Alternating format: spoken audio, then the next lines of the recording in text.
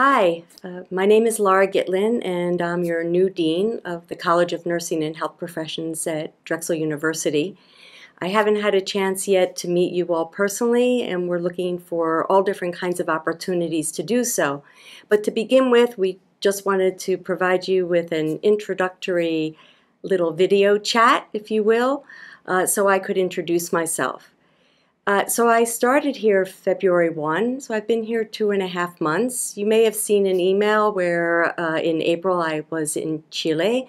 I do a lot of work in Chile, and I'm looking for opportunities for all of us, for faculty and students and staff, to have exchanges in that country. But I'm back here and very excited to be working with everybody, and the first, I'd say 3-4 months, I call my discovery period, where I'm really trying to get to know everybody and understand the programs, understand the needs of you as students.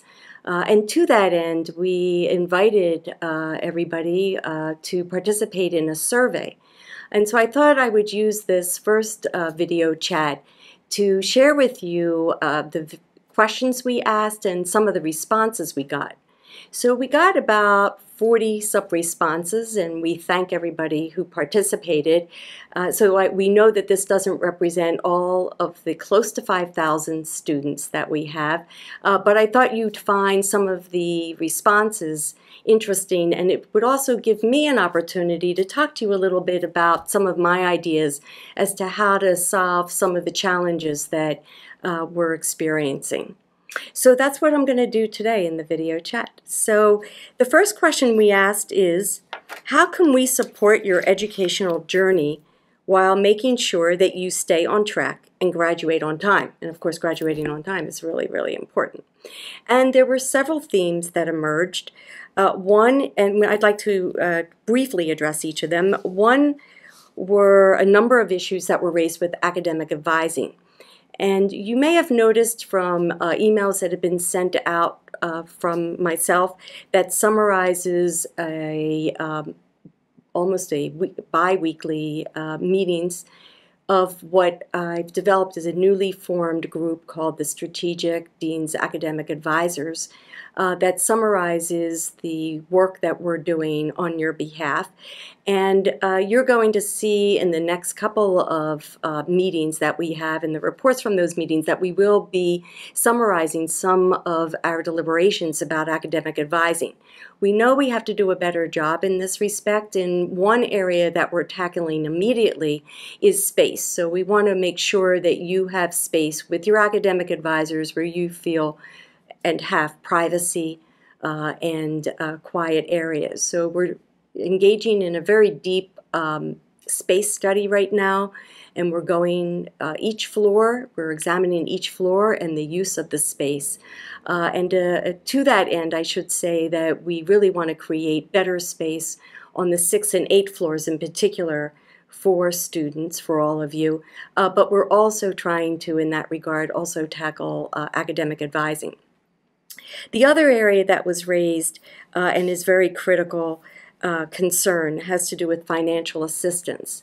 And I want to say that I'm very pleased that Laura Furman, who is the Director of Operations and Assessment, I'm very excited that she's agreed to take on the responsibility of overseeing our endowments for students.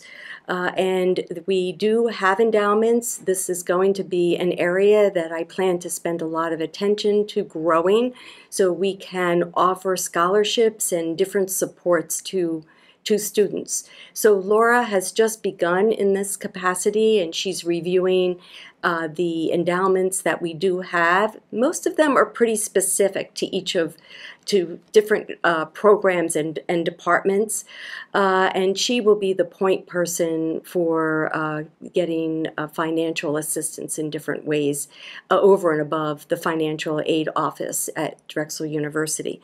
So that's an area that we're making some progress, and I can tell you that we'll be doing some fundraising in that area.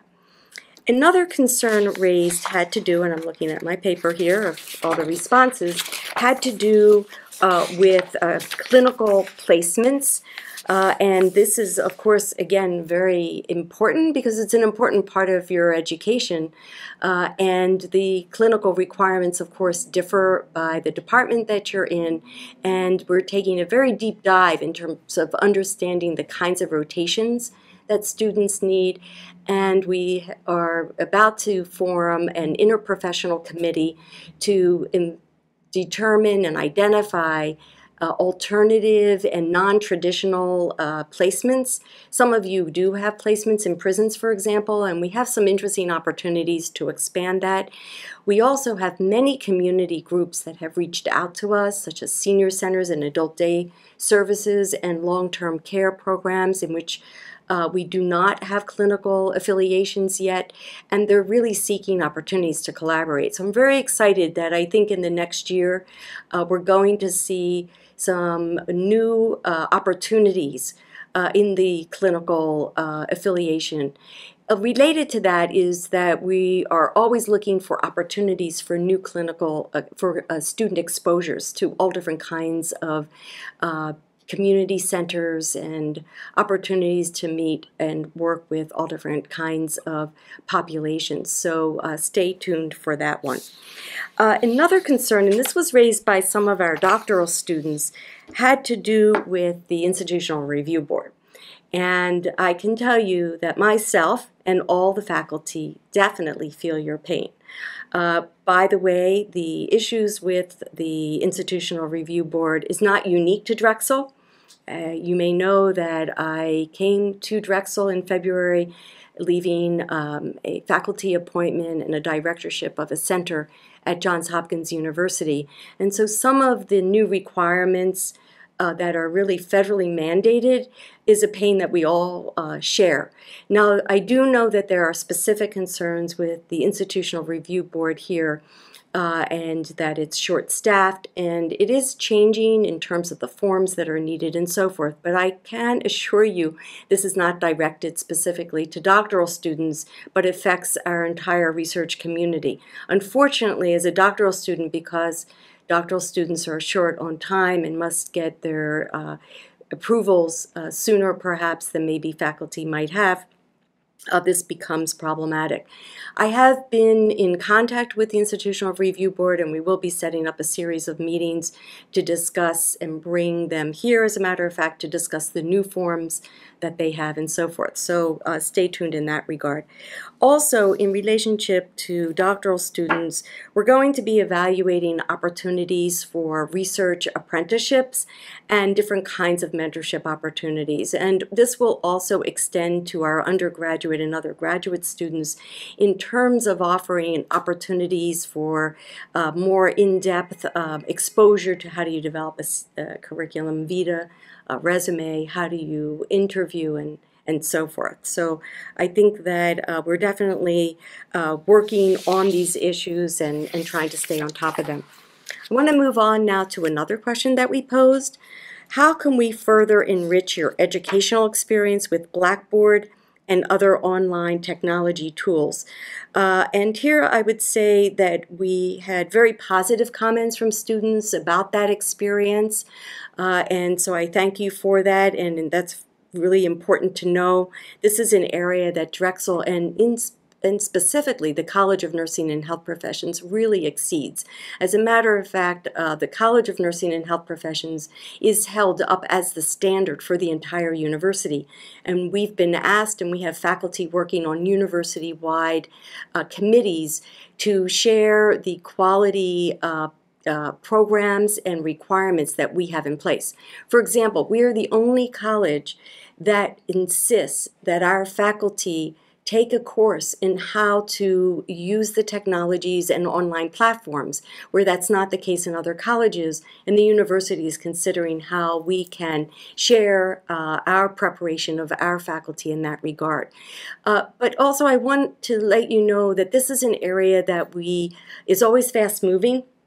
Technology's changing, always improving, as you know, and so we are always very much on top of and wanting to be on top of how we can improve in every area.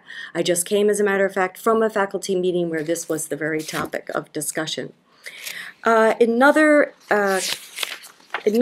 question, or I should say another area that was discussed, had to do with students asking for more opportunities for networking.